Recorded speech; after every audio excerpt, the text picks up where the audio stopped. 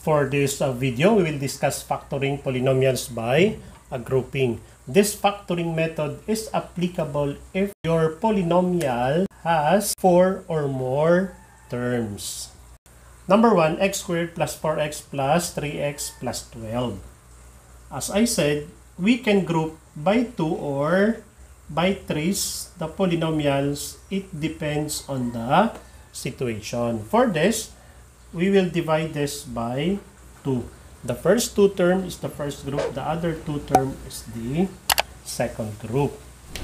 If the third term is positive, no problem on regrouping. Then, apply what we learned before. What is common? 2x squared and 4x common is x. X squared divided by x is x. Plus 4x divided by x is plus 4. What is common between 3x and 12 is 3. Okay. 3x divided by 3 is x. 12 divided by 3 is plus 4. If you will notice, x plus 4 is common between the 2 terms. Therefore, x plus 4 is one of the factors now. If you will cover x plus 4 and x plus 4 here, remain is x plus 3.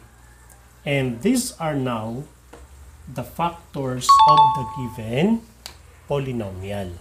Another example, factor by grouping 2x squared plus 2x minus 3x minus 3.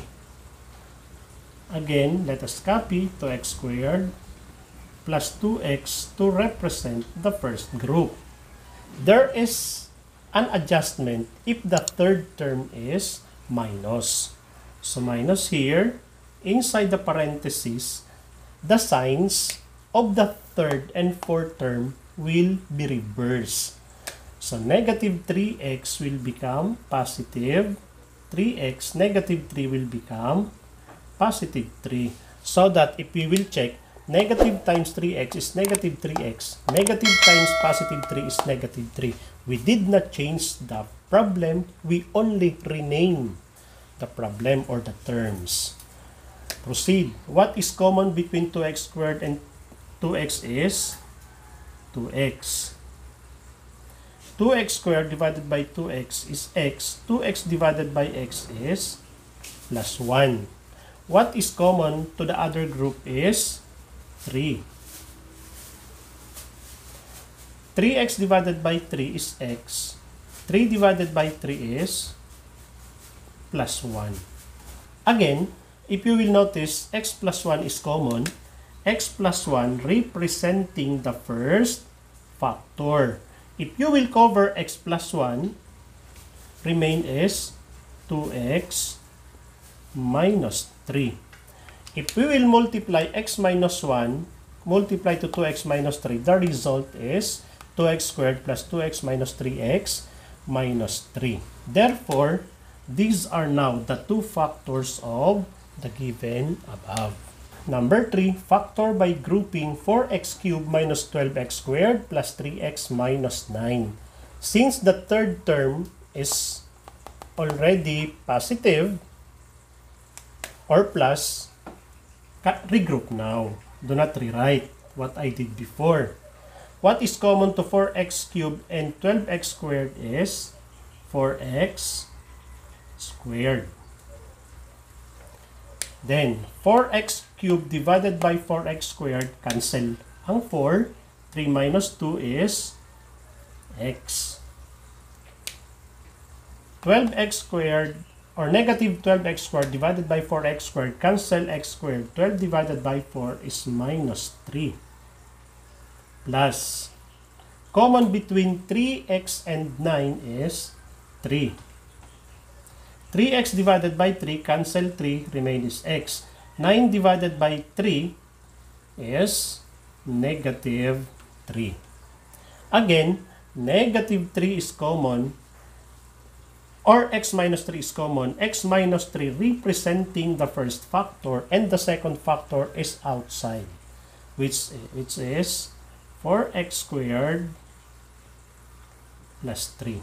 And these are now the factors of 4x cubed minus 12x squared plus 3x minus 9. Number 4, factor by grouping 20xy plus 12x plus 15y plus 9.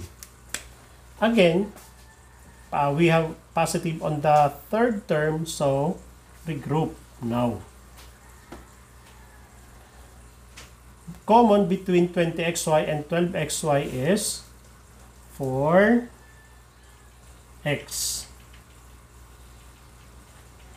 20xy divided by 4x, cancel ang x, 20 divided by 4 is 5y.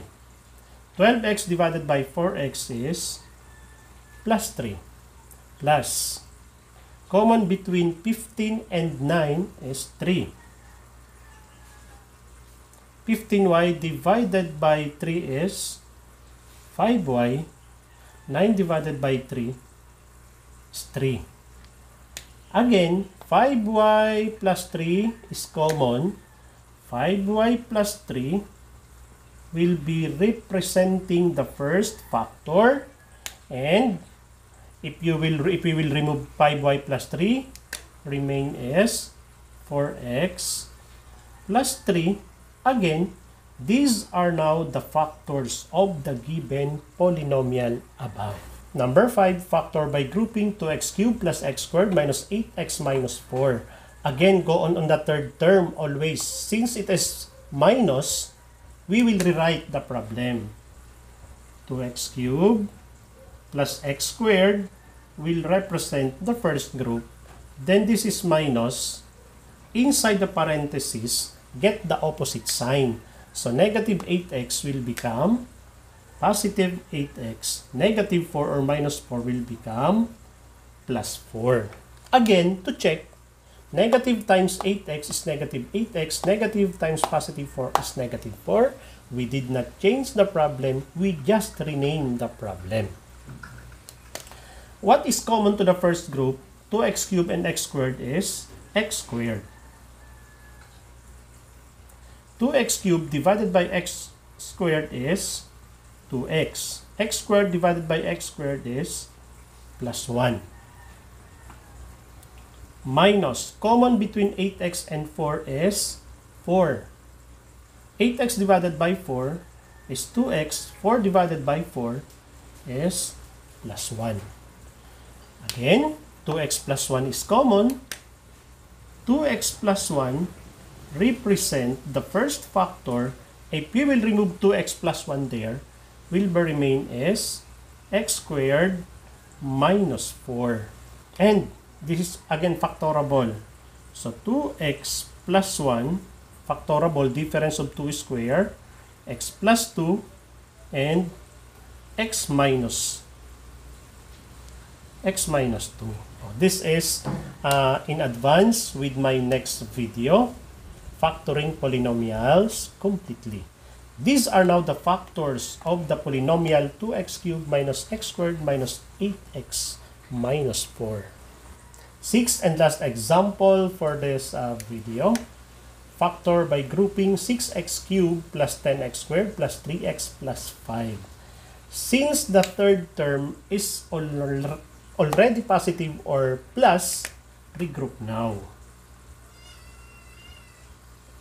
No change.